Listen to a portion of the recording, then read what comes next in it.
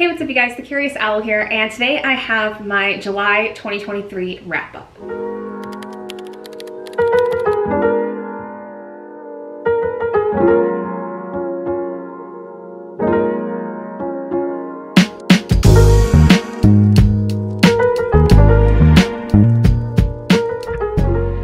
So July did not end up being as productive as I wanted it to be initially, but I still made a lot of great progress with a lot of things that I'm very proud of. So I guess let's just go ahead and get into it. So for my stats for the month of July, I had read a total of 2,600 pages and listened to 31 hours and 58 minutes worth of audiobooks. Of the books I read, there were 6 of them that were physical, 2 ebooks, and 3 audiobooks for a total of 11 books read. And 7 of them were from my own personal library and 4 of them were borrowed from some other means. Then as far as star ratings, I had 7 of the books that were 5 stars, 3 4 stars, and unfortunately I did have 1 2-star this month. So first I ended up finishing my read of The Battle Drum by Sara El-Arifi. This was a carryover from June and this was my first 5-star of the month. My god, this was absolutely amazing. I am so excited for book 3 when it comes out next year. I cannot wait. I definitely am going to need to reread this and The Final Strife again when it comes to the release of book 3. Next, I had also carried over from June Moses Man of the Mountain by Zora Neale Hurston. This also was a 5 out of 5 stars for me. I really loved this one. This one is one of my more favorite Zora books because I really just loved this idea of combining the idea of Moses and also like other biblical stories in terms of the different cultural ways in which he was looked at. It was a really, really cool story and I really liked the way it was written. I loved the way that it progressed and I felt like by the end of it there was this really big payoff for me. Next was another 5-star read, which I was surprised by because of the fact that for one, this is a sequel, and 2, I was just really surprised in the way that things kind of happened by the end of this book. But that was Girls of Storm and Shadow by Natasha Nong. This is the sequel to Girls of Paper and Fire and I just loved this. Like, there is no second book syndrome here for this book for me personally. I can definitely see where everybody else, you know, that reads this would say that there's, you know, a lot of dragging aspects of the book, that it's very slow.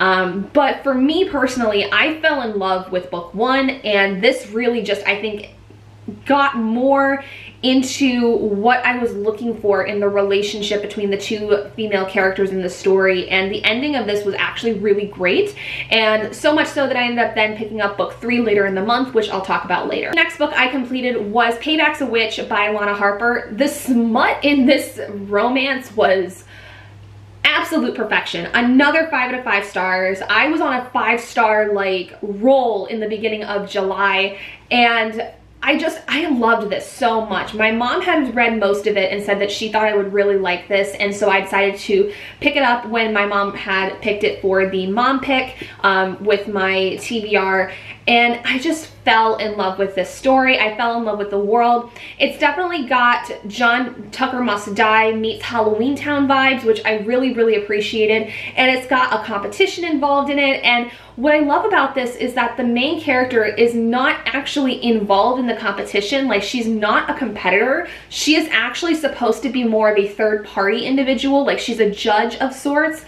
And I really appreciated that because I feel like with every competition story, your main character is in the competition. You don't really get to see them outside of that. And so I really appreciated how this story, it made more sense to have the main character be a judge as opposed to a competitor, which I thought that was so refreshing. Next was my one and only read for the Wheel of D20 this month, which was Internment by Samira Ahmed. This was for the prompt of a book with gray in the cover.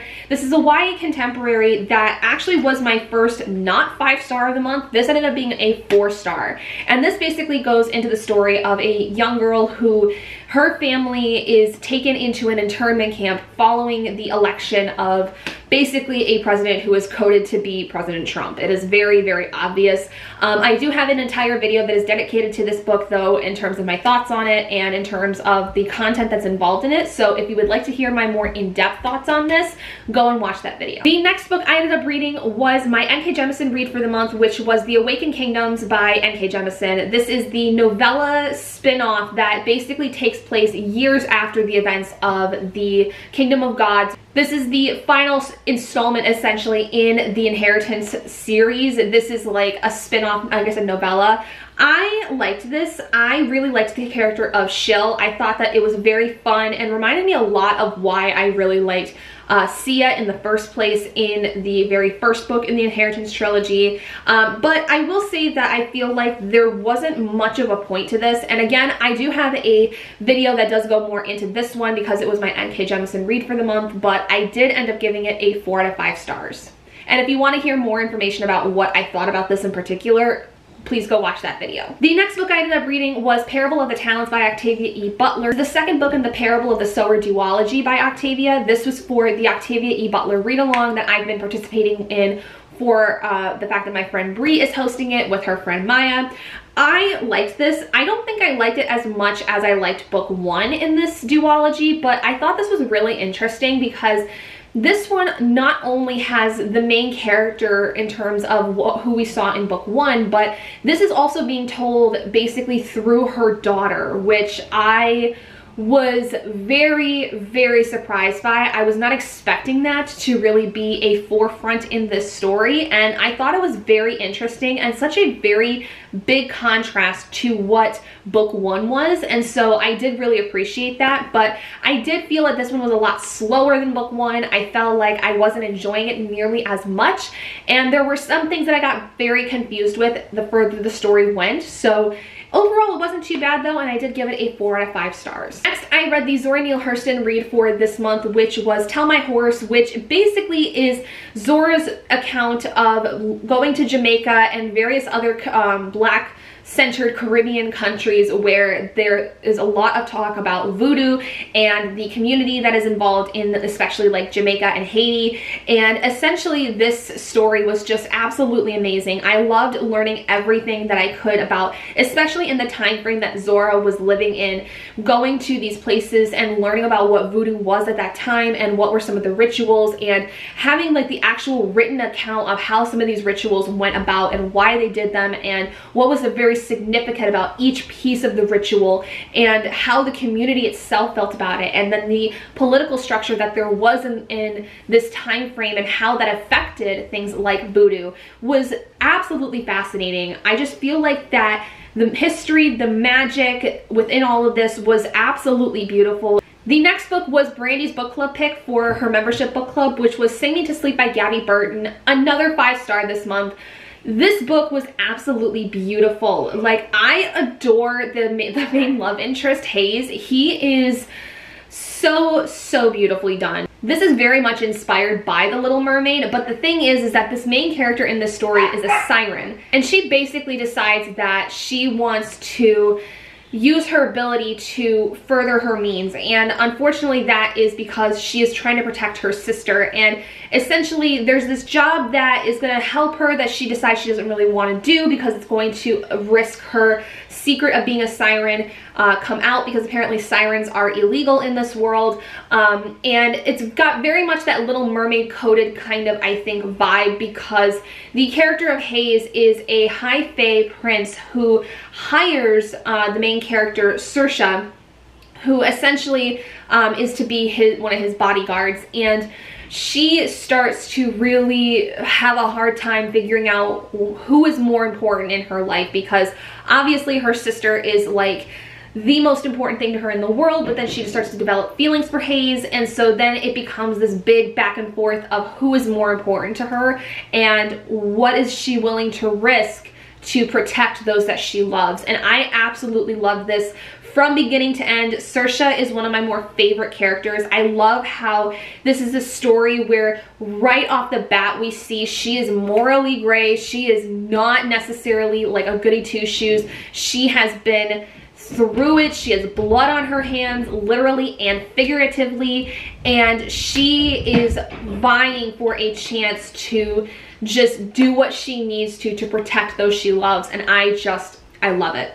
Absolutely wonderful. And then finally, my last 5-star read for this month, but not my final read for the month, just the final 5-star one. The ending of the Girls of Paper and Fire series, which was Girls of Fate and Fury by Natasha Nong. I loved this so much. I'm so sad now that this is over, but I honestly feel like this trilogy, with how fast I flew through it, is a series I will just binge over and over and over, because I loved this series so much. I love the characters. I love Ren and Lei. I just feel like this series is like a comfort series now for me. Even though I've only read it the one time, I don't know what it is about this series, but this series just made such a huge space in my heart that I feel like I will just constantly read and reread and reread this series when I feel, you know, like I need to. Like, this is one of those series I feel like I would want to read maybe like once a year kind of thing if I didn't have anything else to read, or if I needed like a quick comfort reread of sorts. I love this, and I'm so sad it's over, and I wish that there was more involved in this world, because I think it was absolutely beautiful. The ending of this was so great, and I was thrown so many different directions with how the story went, with people dying left, right, and center. I love this series so much. Unfortunately though, my very last read for the end of July was a 2-star, and that was The Whispering Dark by Kelly Andrew. This was the full moon book club read for the month of July for Jan Agaton's Patreon group. I was so bored throughout this. I don't know why I stuck with it and finished it. I really just wanted to see it through the end, and honestly, I don't really know what happened. I don't know what I was supposed to care about. I did not like the main love interest in this. I found him to be incredibly creepy, and just I didn't like this. I really didn't. I don't think this was for me. Dark Academia has like a hit or miss thing for me in particular, but this one was just so weird and bizarre, and I think that it had a lot of good elements by themselves, but my biggest problem was really Colton. I didn't like him from the beginning. His creepiness factor just took over this entire story for me, and I could not get past it to even remotely enjoy anything else in this story. He really did not sit well with me. I don't care how well-intentioned he was supposed to be. I don't care how romantic his character was supposed to be in this story. He was freaking creepy. I don't like him at all. But without further ado, those are all of the books I ended up reading in the month of July. Let me know what you guys ended up reading in the month and whether you had much better success than I did. I'm pretty stoked though that over half of the reads I had were 5 stars, and I'm very excited to see how my picks for August go, because I have a lot more books to read, and I'm hoping that I have a lot more books that I'm going to enjoy. And I really hope I don't end up on a sour note like I did in July with a 2-star at the end of the month. But c'est la vie. It is what it is. We live and we learn, we move on. So anyway, thank you guys so much for joining me in this video. If you guys did enjoy it, please do give it a big thumbs up. And if you haven't already and you'd like to be and would like to see more content like this, go ahead and hit that button down below and subscribe to become an owlet in our flock. And I will see all of you guys in my next video. Bye guys!